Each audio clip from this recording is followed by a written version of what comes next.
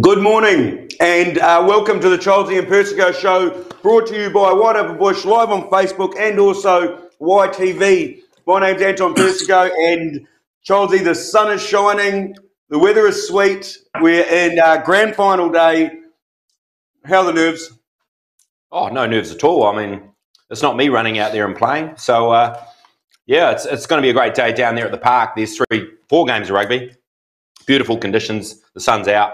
Can't wait. It's going to be great. Yeah, it's a big one. Greytown versus Carterton for the Moose Company Cup final. That kicks off at 3:15 today, and also live stream coverage starts at 12:50 on their reserve grade final as well. So if you can't get down to the ground today, make sure you tune in on the live stream and keep up to date with the scores. Now, Childsy, we've been treated again from Bevan from the offering. These are absolutely sensational toasty sandwiches here, and he's brought us a few new ones. Yeah, we've got the Yankee Doodle. Yeah, that's the Yankee Doodle. Have a bite of that. Oh, well, went to town riding on a pony. It's mac and cheese. Oh, and bacon. Mm. And then we got the Elvis. Well, since my baby left me, I found a new place to... And the Roscoe. Ross Taylor. It's a good one as well. So, guys, make sure you get down to the offering this morning. Grab your toasted sandwich and then head to the rugby, because it is going to be a pretty epic day, and we've been waiting for this one for a while now. Corey James picked the score, $1,500 winner last week. Childsy, you presented him with a check today. And look, there's a few chins in the photo too. You and Corey are both storing them up. Looking good. But thank you to Corey James and Tumu ITM for, well, he won the $1,500. Yeah. You know, he took it into his personal bank account. But look, they've come through with a prize for the pick the score today. Yep. ITM Tumu. A $500 pick the score boombox. So plus 500 cash from Ziggy's Glass. Now, the 500 cash is going to come in the way of dollar coins. Ziggy was telling me on the phone yesterday. I called him for the sponsorship. Really? Yeah, I called him for the sponsorship, and he is like, if any bugger wins it, they're going to get dollar coins. So enjoy 500 $1 coins and also a boombox as well. Well, money is money. You can have a party with a boombox and count all your coins at the same time. So thank you very much, Ziggy's Glass, and also Tumu ITM Masterton for all their support on that too. That's pretty epic stuff, Childsy. Now, we're going to announce the Lone Star Legend of the Week. Yes, we are. This man here helped us out all season. Kevin here. Tell us what he's done for us, Persico. Look, he does all of our slides. He posts the show on Facebook. He just generally, if you ever call Kevin and need some information about rugby in the past, present, future, he's got the answers. And he sorted us out our technical glitches when the show was taken off Facebook. That's right. We didn't know why, whether it was Persico making his slurs about certain people or whatnot, but actually Kevin sorted that out. Yep. And look, Toby, the producer's a legend as well, because Toby's listening to the show now, but Toby, we like Kevin just a little bit better. Okay, now let's go into the Lewis Bush files. Now, the Bushy files, here he is. We've been chatting about him all year. He seems to pop up every week in the photos. And Childsy, I just need you to explain one thing to me here. What the heck is Lewis Bush doing before this game running out onto the field? Well, look, here's Zach Guilford beside him. Other than having a great affection for Zach, he's sort of poking his chest out towards him. It looks like Lewis has run out into the paddock and spring, and he's like a lamb. He's run out. He's bah, bah. Get it up there so we can see it. Look at him. Oh, he's smiling. It was a terrible day down there in Greytown last week. The semi-final. Lewis looked like he's just like a bouncing lamb in a paddock, isn't he? He's got his little head. I love you, Zach. Oh, so cute. I love you, Zach. All right, now speaking of props, props are an interesting creature. They are. Yeah, they're a different breed. And I think more research needs to be done around props and how they act in their natural habitat. Certain creatures in their habitat and their environment. But look, we've got one at Greytown, and look, it's not the Greytown show, but we know a few people at the Greytown Rugby Club, most notably the elusive prop Ototolu Fahamokioa, a.k.a. Donald. He was on the show last week, and Tolu said, hey, thanks for letting me come on the show. How about you come over and I cook your dinner during the week? So I took it as an opportunity to go and research a prop, and here's what Tolu dished up for dinner. It was quite epic. For an entree, we had a pie, and then the main was, look at this, Childsy, this is brilliant, a pie sandwich, and then for dessert, we had a pie. So what's this on top here? It looks like a swan. No, it's his little garlic aioli drizzle that he puts on the end of it. So Tolu, the master chef, he was pretty keen on his efforts. And this guy's a professional rugby player, so look, this stuff must work. Look, there's a method to his madness. He doesn't just chuck a frozen pie into the oven. He actually cooks them upside down on grill because no one likes a soggy base on a pie, and then flips them halfway through, and they come out crispy and crunchy all over. Fair enough. Look, hey, we learn something new every day, don't we? Yeah, and this is the thing I want to research more over the coming months is the life of props. Yes, the life of a prop. Okay, keep it going. It's great. Now, I did get one of my undercover agents, Frankie, to actually go snoop around his bedroom, and it just so happens that Tolu also has Cinderella bedsheets. Well, I don't believe that. It's true. No. So there is a soft side to these props. Anyway, I know there's a soft side to props. There's a soft side to props. He has Cinderella you cannot bedsheets. tell me Cinderella bedsheets. It's his bedsheets, Cinderella bedsheets. No, that's fake news, in my opinion. All right, now let's get into it, Childsy. Let's get into the games for today. It kicks off at 11 a.m. There's two games. Pioneer for the Hodder Stafford Cup versus Ekirahuna. And good luck to Pioneer on this one. Hopefully they can come away with a trophy for this year because I think they deserve it. I think they do deserve it, Pioneer. They've certainly made great strides this year with their rugby in the Premier grade. Corty Whitaker and the management team, they're doing a great job. But Ekirahuna, they'll be tough. This is going to be a close game. It'll be free-flowing. Look, I don't know. Who are you going for? I'll go for Pioneer. I'll take all season. I'll take Icky. I can't go against the Chook. Also, 11 a.m. the President's Cup final. This is a reserve grade plate final. East Coast versus Gladstone. Who you got on this one, Childsy? Tight tussle between the two farming fraternity clubs there. I think the Coasties will probably just edge Gladdy. Gladdy actually are not a bad third side, but I'll go the Coast. Always go the Coast. Both these games 11 o'clock, and then the reserve grade final, the Ryan Cup, that kicks off at 1 p.m. today at Memorial Park, Trust House Memorial Park, ground number 1. Childsy, what do you got on this? Master and Red Star looking pretty solid all year. Yeah, but Tuharangi have been on top of the table, and they are a very well-drilled rugby side. They play a basic game plan, but it works with relying on forward domination. Marston and Red Star probably got a bit more flair in their team, and I know Marston and Red Star with Chris Senior at the helm will want to win this game because if they do win this game, they have said out publicly that they will challenge. They will challenge Martinborough in a promotion relegation match for the Premier grade. So that would be a massively exciting match and something we could promote heavily from a promotion point of view. I'd probably like to see Stars win, but Tuarangi, they're a hard nut to crack. So this could go either way, in my opinion. Live stream starts on this at 12:50. Brett Gear, Tony Lyford are in the commentary box, and I'll be running around annoying everyone on the sidelines. So tune in from 12:30 onwards today. With your red jacket on? No, not with a red jacket. But, come on, mate. Yeah, I'll wear the red jacket. But look, Boda and BG in the commentary box, what a combination. Yeah. And what a combination they were last year as well in the final. Yeah, it was a whole lot of fun last year, so we're looking forward to it today as well. You weren't, but they were pretty good. Thanks, Charles. You were pretty shit, actually. Thanks. Nope. Yeah, strike one. Okay, now we're talking about the Moose Carpenter Cup final, Greytown versus Carterton, and we're going to go to our first guest on the show. Let's see who it is, Childsy. I believe it's Tavita Isaac. Tavita, welcome to the show. Morena, koutou boys, Satamaria, thank you for having me. Yeah, cool, Tavita. Now, I see that you've changed your style at the moment and you're sort of trying to mimic a Lewis Bush with those glasses, mate. Can you tell us more about those glasses that you're wearing these days? Look, just trying to look as smart as you, Persico. I don't know if I'm doing the job, but that's the look that I'm going for. Yep. Now, Tavita, well, breaking news, of course. I don't know if much of the public is aware of this, but sadly, very sadly for you and the Greytown team and all the supporters, you will not be taking part in today's grand final. It's a devastating blow for yourself and the team. But just tell us a little bit about what went on there and what made you come to that decision. Yeah, obviously gutted to not be able to lace the boots up and run out of the boys. Been battling with a head knock for the last few weeks that I initially thought was a concussion, and tried to do everything I could to get on the field for Saturday. But unfortunately, after a few training sessions, couldn't shake the headaches, so had to make the call on what was best for me and my family. And unfortunately, it wasn't playing rugby, but really looking forward to tomorrow. Looking forward to supporting the boys, and although I won't be with the boots on, running the waters, yeah, I can't wait. Yeah, Tavita, and your input will be valuable on the day for Greydown.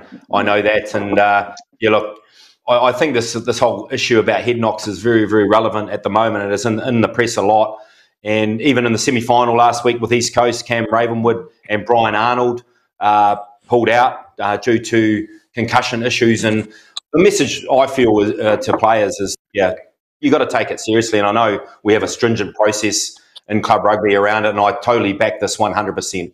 I mean, this would have been one of the biggest games of Tavita's life, of course, but you have to make the right decisions for yourself first and foremost, and your whānau and your family and your future. So any head knocks out there, guys, take special notice of it and follow those processes. It's really important. Yeah, well said, Childsy. Hey, Tavita, we're going to come back to you shortly, but we're going to have a quick chat with our next guest, Inia Katia, the Fijian flyer from Carterton. Inia, good morning, mate. How are you feeling today? Good morning. Pretty good. Looking forward for another game today, mate. Now, Inia Carterton, 5 straight. I think you've won 5 on the trot since your last loss against Greytown. Mate, how are you guys feeling going into this one? Because there's a feeling of confidence. Are you boys up for it? Yeah, the boys they're looking forward, and they got their confidence for the game this week, because since we start playing for East Coast, we start getting a win. We feel like we're getting better and better and better every single week.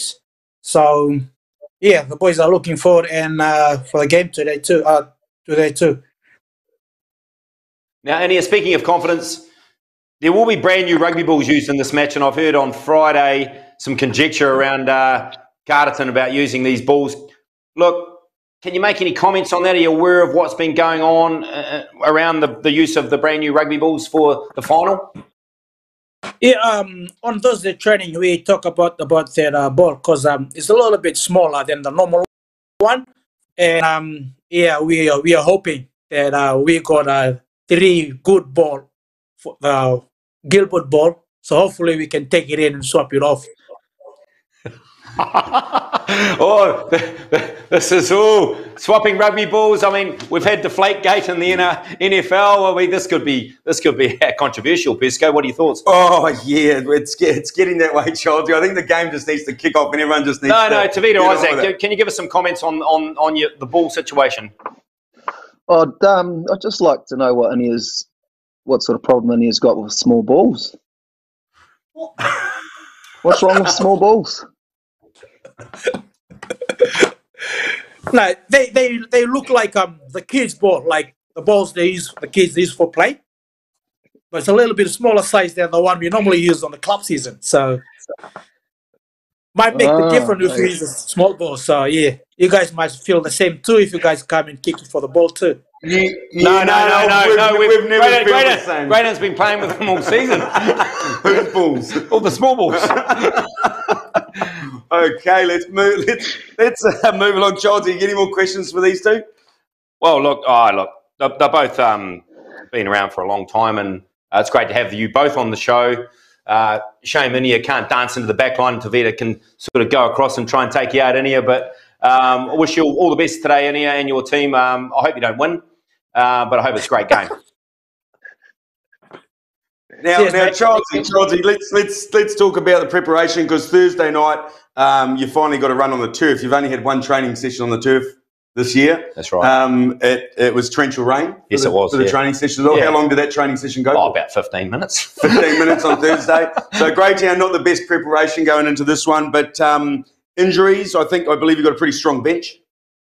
Yeah, and a pretty solid starting. We lost Tavita. We lost Tavita and Jeremy Cook, who was our 48-year-old lock. Absolute inspiration to the team. He really did put in lots of yards during the season for Greytown. Started against Carterton a couple of times there, and it's sad for Cookie that he can't be available. But Cookie and Tavita not available. We had 25 available for selection following that, so we had to make some tough calls and leave out some very, very good players. So, look, I know both teams will be well prepared, and Carterton are on the up, and it's going to be a hooer of a final. Yeah, that's right. And Inia, look, I believe Carterton's got a really strong side, and it's been really hard for your coaches to pick the starting lineup. But you've actually started with that same starting lineup, I think, for the last 5 games now. Tell us who are some of the players to watch out for on the Carterton side. I think pretty much everyone, the whole 15, mate. And because everyone's play better and better each week, and it's hard for the coach to choose the starting 15. But doesn't mean the starting 15 you're the best. But sometimes the best always on the bench. They're the one that came on the field and lift the game up. So pretty much we got a pretty good bench too. So yeah. Yeah, thanks. And very good point. Both sides got strong benches. Tavita, we'll flick it over to you. You know the starting lineup, you know the bench for Greydown. Any thoughts on selections there? Oh, look, it's excited to see what they can produce.